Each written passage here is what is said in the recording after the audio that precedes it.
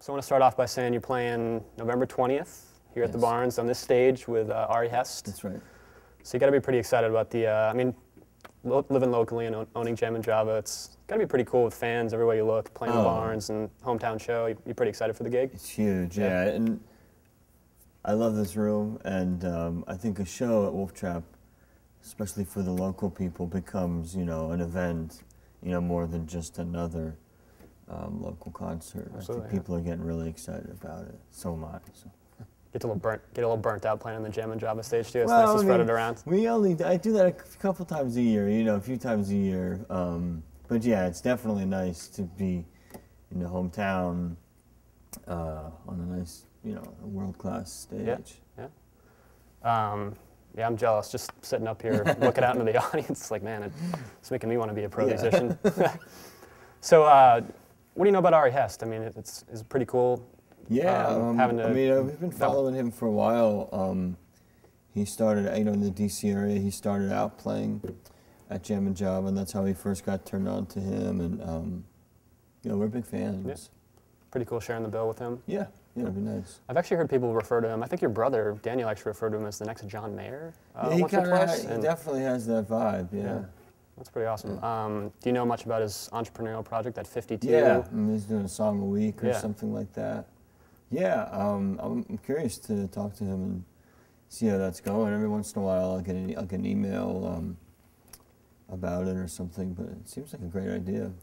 And so you guys are pretty similar in terms of, you know, being independent musicians, kind of, you know, scoping for record label deal here and there when you can.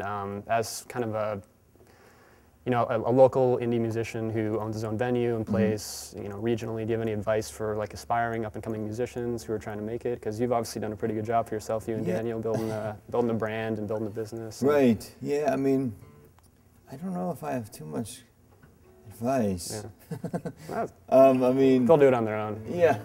I mean, just you know, it's hard now because you have to, you know, not only do you have to be so on and on top of your game creatively, but you also have to have your head in the sort of the business side and the marketing side of things, which, you know, those two sort of talents or aptitudes don't always go together. Sure.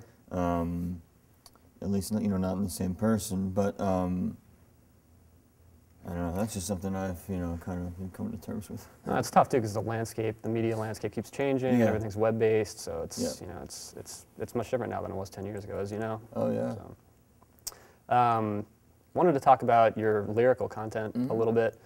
I was listening to your 5 songs EP, which is pretty phenomenal, and Wrecking Ball is a song that I could identify with personally on a few levels. And I read on your MySpace page, and I quote that a lot of your lyrical content reflects dealing with the challenges of love in a modern and complex world. And so you're a guy who married his high school sweetheart. You know, you own your own venue. You have a few kids. I just adopted a child, if you want to understand. Are there any specific challenges that really influence your lyrical content and influence your song? Like when you sit down, do you have the same thoughts that kind of recur from song to song, or what are kind of the they do. I mean, you know, and sometimes, I mean, certain themes seem to sort of creep in, you know, and sometimes you have to kind of fight that because you don't want to keep repeating yourself. Right. You know, you don't want to be one of those guys who kind of writes the same song over and over again.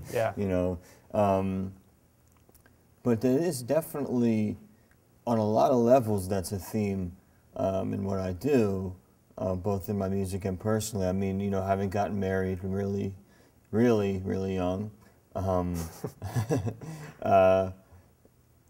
you know, sort of the challenge of sort of keeping that kind of thing going over time, and sort of just, you know, in the face of a world and culture that doesn't always seem like it cares or that it values the things that you value.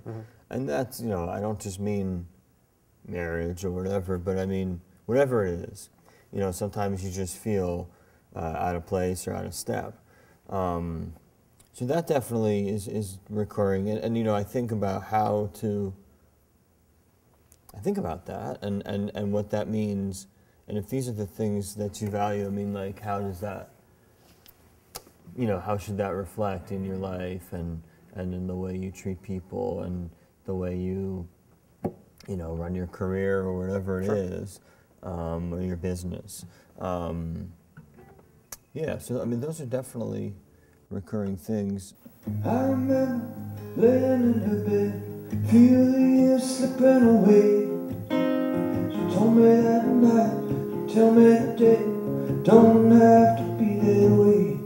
And now maybe you're thinking in that yawn, it's too late to undo what's been done.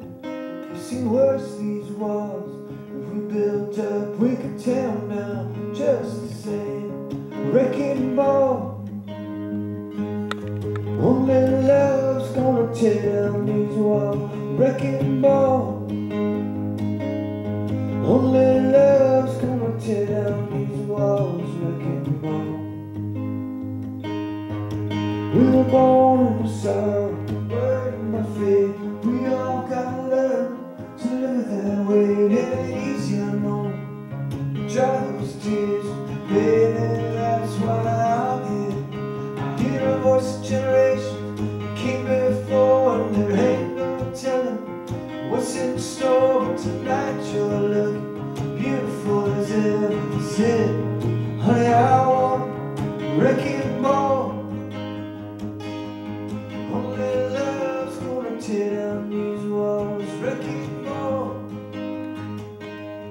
Only love's gonna tear down these walls, wrecking ball.